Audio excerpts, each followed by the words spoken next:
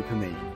In the heat of high summer, I'm often drawn to the coast, and today I've come down to Eastbourne to bring you a show from the rather wonderful Towner Gallery, which you can see behind me in Eastbourne, this lovely town in Sussex by the sea. The Towner Gallery is one of my favourite galleries in the southeast of England. It has large gallery spaces which allow the works to sing, and I've fallen in love with several artists over the years, having seen shows here. William Gere became one of my favourite British abstract artists after seeing a wonderful retrospective here, and David Nash, an artist who works in wood, who's very well known but I hadn't really seen much of until the show at the Towner Gallery. It made him become one of my favourite artists. And obviously this is kind of like the home gallery of Eric Ravilius as well. There's a permanent Ravilius display in the Ravilius room here, and there was a wonderful show, Ravilius & Co., which looked at his work. Today I want to bring you this show that looks at the patron of the arts and gallery owner, Lucy Wertheim. She was born in Manchester and set up a gallery in London that was specifically set up to support up-and-coming artists, something she felt there wasn't much support for at the time. This show is called Lucy Wertheim, A Life in Art, and also there's a sort of, I think as far as I can work out, a linked show called Reuniting, the Twenties group, and the Twenties group was a group of artists that Lucy Wertheim kind of encouraged and nurtured. This show is on until the 25th of September and is £12.50 to get in. And there's absolutely no reason why you can't come to Eastbourne for the day from London, or maybe combine it with some other places on the south coast, like the Bexhill Delaware Pavilion, which is a short train ride away, Hastings Contemporary, and so much more. So do join me as we head inside the Towner Gallery to be able to explore this show, Lucy Wertheim, A Life in Art, and Reuniting the Twenties group. I'm really intrigued because I don't know quite what to expect from this show, so come and join me.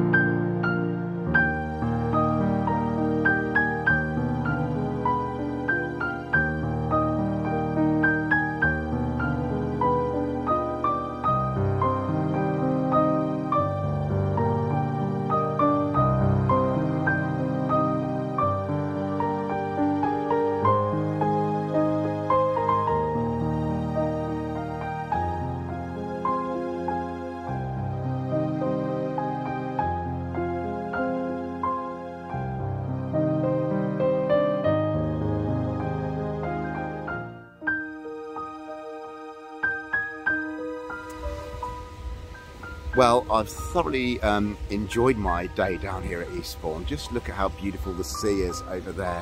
It's a lovely clear day, not too hot, but hot enough certainly to have a dip, which is what I fully intend to do when I've finished wrapping up this vlog.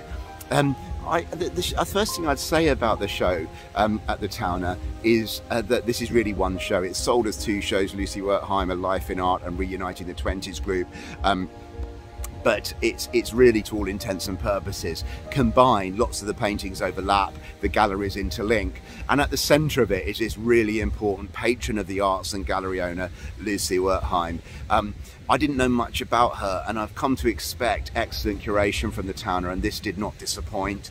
The show was told a really compelling story through the art itself, but also through loads of different documentation, letters from Wertheim to artists. Actually beat the drum for younger British artists in this pre-war period, especially.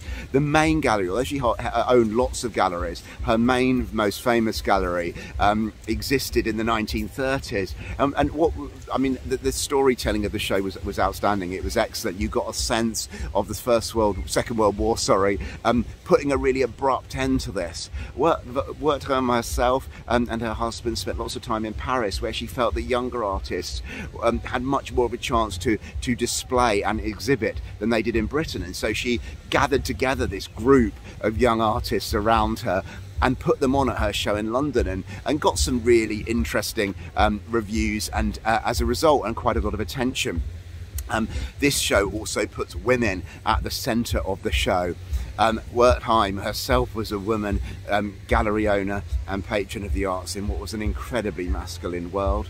And similarly, many of the artists that she supported were women who were beginning to forge careers in what was a man's world. There were some names that I hadn't heard of really before or seen much work of, like Suzanne Cooper and Isla Rodmell, from both the pre and post-war period, as well as artists like Frances Hodgkin, who I'm a bit more aware of.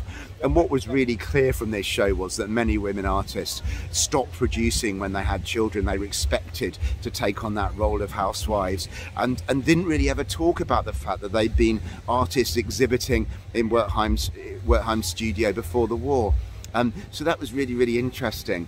There were some really established names like Christopher Wood and Barbara Hepworth, and many artists, some of whom have just disappeared from the consciousness of the UK art scene and haven't really been displayed at all. I would say that the art itself did not wow me. There wasn't a moment where my heart began to beat faster and I fell in love with an artist that I didn't know before. And that has happened before at the Towner with William Gere. I absolutely fell in love with him, as I said in my introduction. But having said so, I would say the art itself is not outstanding. Now, you might totally disagree with that, by the way, and obviously, to a large extent, what people like about art is really subjective. So if you do disagree, pop it in the comments if you think I've been a bit harsh about the quality of the art itself. But the show is curated in such a way that I still really recommend it. I enjoyed it.